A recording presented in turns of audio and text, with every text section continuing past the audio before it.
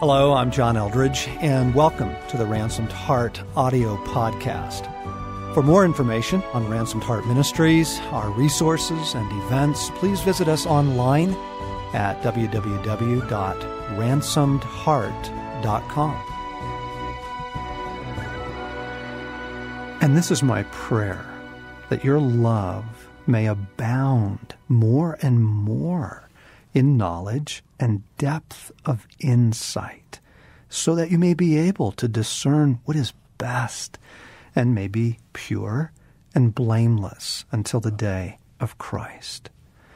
Friends, welcome back to the Ransomed Heart podcast. I'm John Eldredge. So glad you're listening in with me, Craig McConnell. And this is part 2 in a series that we're beginning on relationship, loving, the quality of relating we offer. And honestly, I am still kind of, feeling the aftershocks of the idea that your spiritual maturity, your character, the quality of your walk with God is best measured by, or most clearly expressed by, the quality of the relating that you offer. I mean, that was Craig's premise last time, and I believe that's true. I just am blown away by that. 1, because it's so beautifully true, but 2, because we don't use that. Mm-hmm. That isn't the barometer. People who are chasing maturity are either looking to, wow, she's a real prayer warrior, or he prays so powerfully, or, they're just so gifted in wisdom, or all kinds of things like, they handle their money well, or how much money they give, or, how they raise their children, and their children are so obedient, or, wow, they have a big church, right? Yeah. We don't think that the quality of the relationships we offer is the truest test. And so what a wonderful series to be pushing into. What a wonderful thing to think through together. Mm-hmm. John, I was just thinking of a gentleman that I spent some time with this last week, and he is a pretty phenomenal guy, successful, networked, so on and so forth. And after spending some time with him, I just noticed how just very shallow the conversation was. Good at networking, good at having just a lot of friends, but how just empty the relationship was. And then in contrast, an hour or so later in the day, I met with another man who was a man, a nobody compared to the initial one, but a man I immediately wanted to be like him. The way he treated me, loved me, there was a strength. There was something there that I just thought, I'd love to spend more time with this guy. Although from the whole network thing and all of that, the first guy was, the guy I probably should spend time with. I don't know. Does that make sense? Oh, we will be shocked when we get to heaven who are the real giants. They're not going to be the people that we held up as giants in this world, for the most part. Now, some. But yeah, the movers and shakers in Christendom, the powerful this, the famous that, and go, really? Compared to, what's the quality of relationship they offer? Craig, where I want to go, sloppiness. Talk about sloppiness in relating. Well, sloppiness in relating would be the person who sits down and with good intention says, so how you doing, really? And if you begin to share how you're doing really, they don't know how to handle that. They're either shocked, judgmental, or just offer a cliche. I think more often it's that. There's the quick word of comfort, the quick word of counsel. They're uncomfortable if it goes for more than 5 minutes. Yes. The sloppiness comes in with they check out. Yes. They didn't even mean the question. When they ask, how are you? They didn't mean, how are you? Yeah. Right? Yeah. It was a pose of concern that they didn't expect you to take them up on. Right. Right? Right. I mean, that's the sloppiness. You were describing the shallow person, but also just the person that checks out. Yeah. They're just not, a few minutes in the conversation and you can just see their eyes glaze over and they're already thinking about their next meeting, their next appointment, what they got to get done this evening, I think there's a sloppiness that's reflected also in not asking the other person how they're doing. Two people meet, two women, run into each other at Starbucks. And Jane says to Susie, wow, how are you? I haven't seen you for so long. Tell me what's up. How's it going? And wow, Susie's really grateful and da-da-da-da-da. And she goes on and expresses how she's doing. But she doesn't ask the question in return. There's not a reciprocating in relationship, right? It's all one-sided. In fact, to be honest, many people ask, how are you doing? Only in hopes that you will ask them how they're doing, But there isn't that would be another expression of sloppiness, just simply not asking the other person meaningfully, well, now tell me about your life. I've told you about me. Now I want to hear about you. Yeah. So there's the person who just doesn't pick up on any clues that you're hurting, you're struggling, you're battle. They have no ability to, one, see or even speak to it. And then there's the person just on and on and on. It's all about them. They just want to talk. And then there's people that actually do harm, and it goes perhaps beyond sloppiness, where their response is so cliche or abrupt or brutal, or, you shouldn't be struggling with that, or just get it together, man, or you're kidding. Right. You? Right. And or the response could even be, more brutal than that, where it just hurts. Yeah. Yeah. I'm thinking of how many small groups have you been in over the years where, everybody kind of knows the format, that maybe we have an hour for sharing and we have an hour to pray for one another, just for example, or we've got some mingling time and then we're going to go into a teaching time or watch a video or something. People kind of know the format. Everybody's there. Everybody knows the format. And then you get the person who begins to talk, and they just go on, and they burn up the meeting by stories that carry on too long, exhortations that carry on too long, their opinion on something, and you go, that's just sloppy. Yes. That's sloppy relating. You're not aware of your context and your effect on others. Well, then here's where it gets even sloppier, John. So what's the rest of the group do? Do they call them on it? Right. Do they say, hold on? I mean, the sloppiness spills over into the group, just endures it, takes it, smiles, kind of gets through it. What does it mean to speak the truth in love to one another? What's it mean to kind of admonish one another, or stronger language, even rebuke one another, correct one another? I mean, someone is sloppy in their loving, and what's our response? It's generally sloppy in return, Yeah, that's good. Yeah, all I want to do is just get out of the conversation. Yeah. I'm thinking of the person that, I run into, and they don't ask me if I have 15 minutes. They just start a monologue, and what would love look like in that scenario? How would Jesus engage that person? Hey, Dale, I actually would like to hear how you're doing. I don't have time for that right now. Why don't we try and connect next week when some sort of honesty.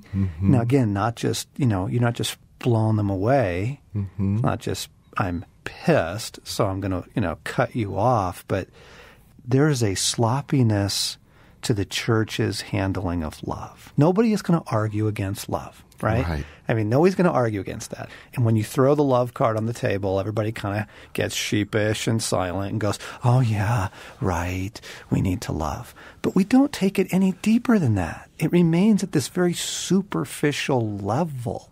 So what we're trying to press into, friends, as we move into this series on relating is, what does it look like to love? How do we love with knowledge and depth of insight? How do we become aware of our impact on others and offer a quality of relationship that God would offer? You know, that's the goal, to love as he loves. And so we're talking about a sloppiness in relating. Craig, what gets in the way? Why do we get sloppy?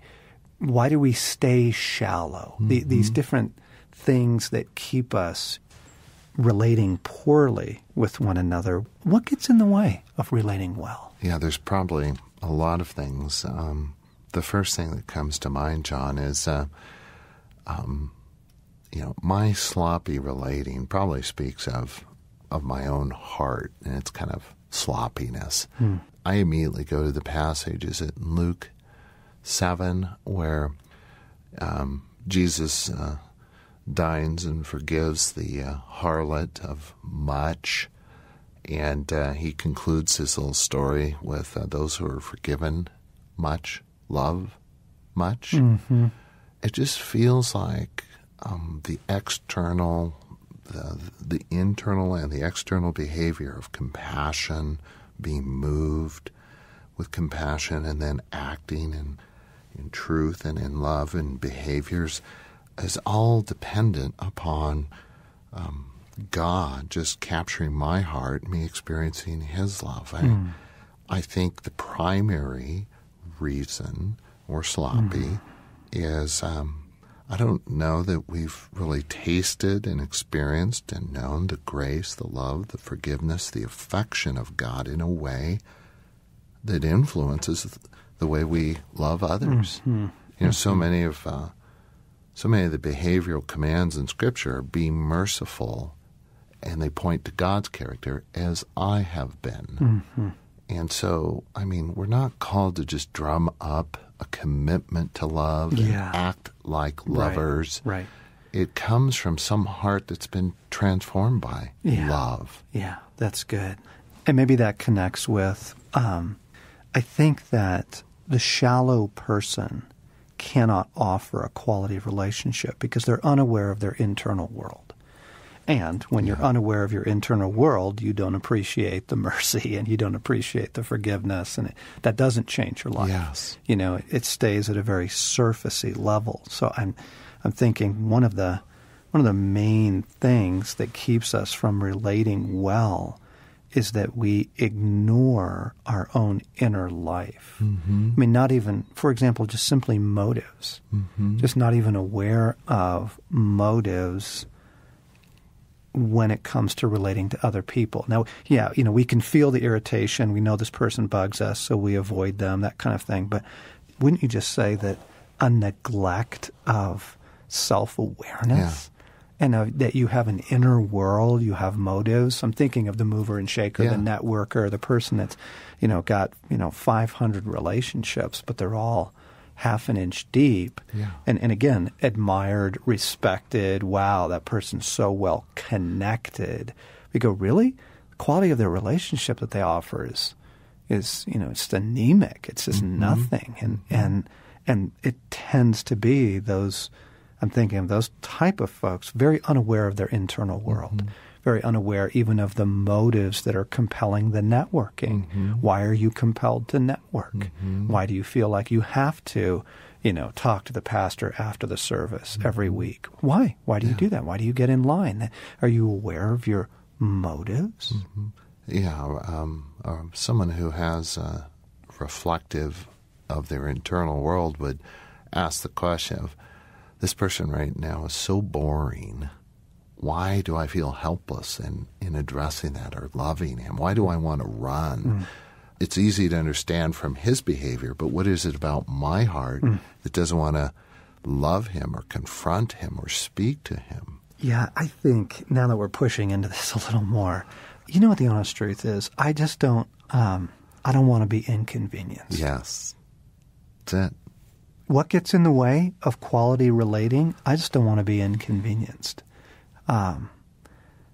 Whether it's a pace of life I'm trying to maintain, and that pace that I've created is going to be really interrupted if I ask someone how they're doing. So I just don't ask. Yeah. Right?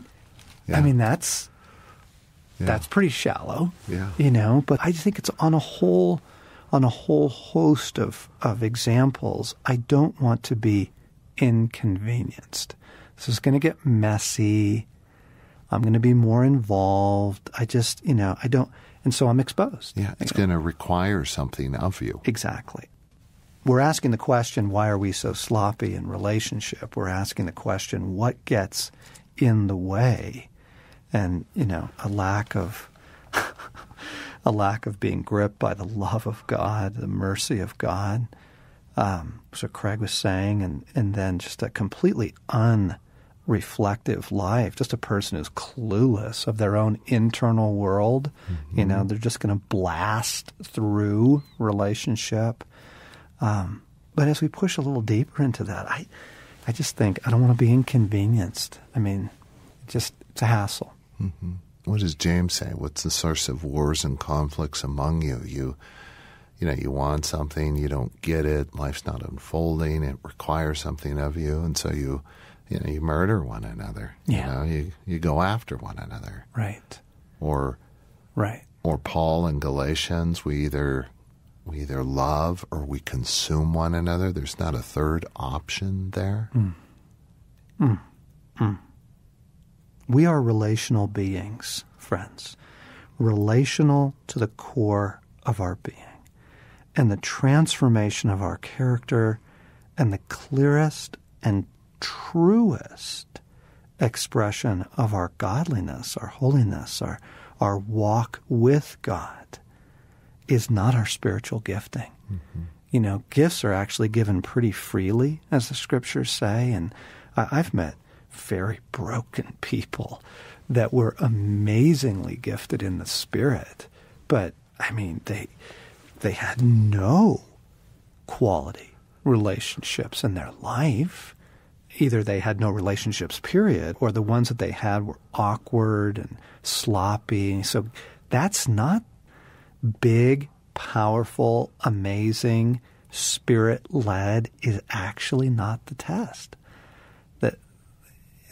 The scriptures just continue to bring us back to the quality of your loving. Mm-hmm.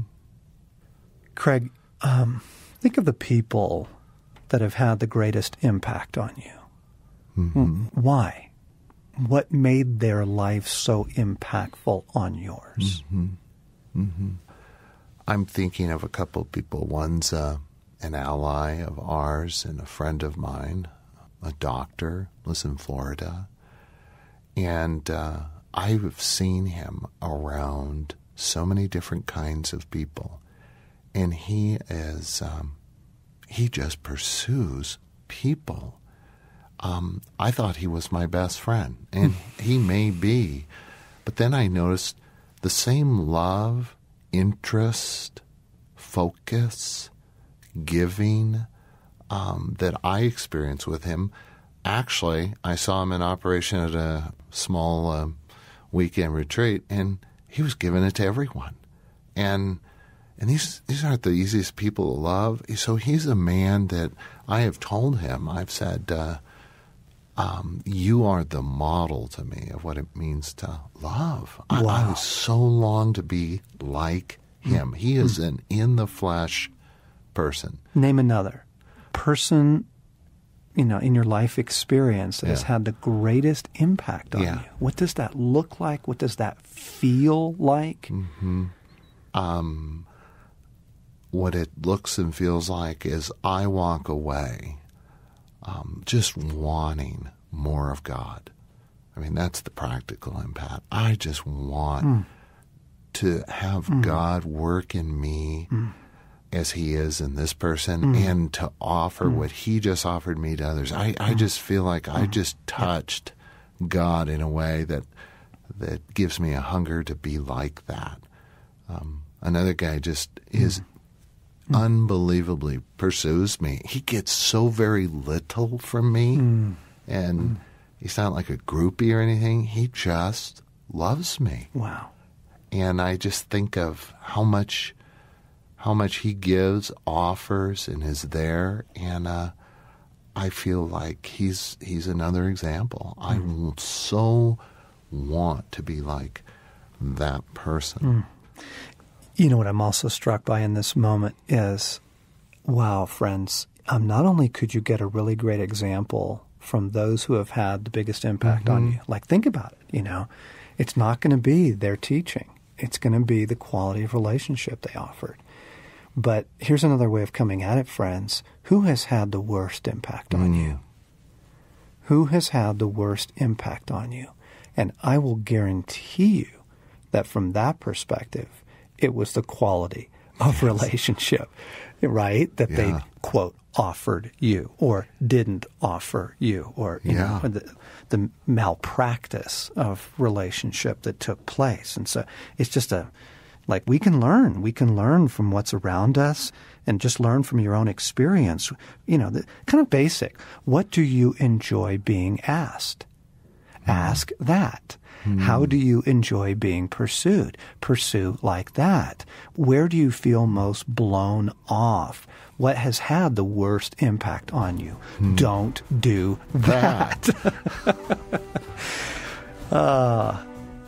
Thanks for listening in on the Ransomed Heart Podcast.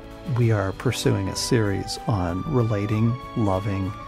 This week's was sloppiness and kind of what gets in the way. I want to push into in the next couple weeks, loving different kinds of people.